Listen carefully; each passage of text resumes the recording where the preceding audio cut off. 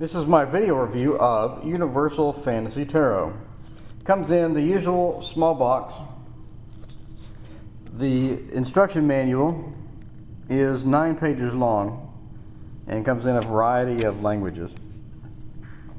The descriptions for some of the cards are complete gibberish for what the cards have actually on them. This is not a Rider-Waite standard deck.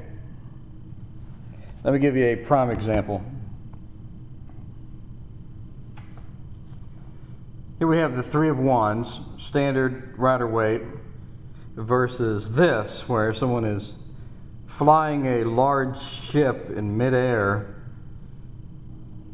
the description for which is, at times it is useful to view the things of this world through the eyes of a child at play.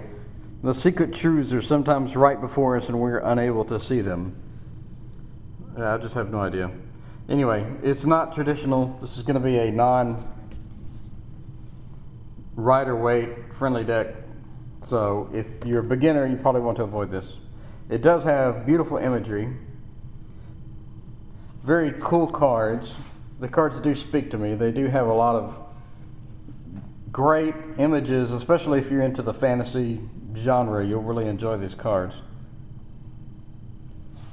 Overall, I'm very pleased with this deck for intermediate to advanced. And now for the cards.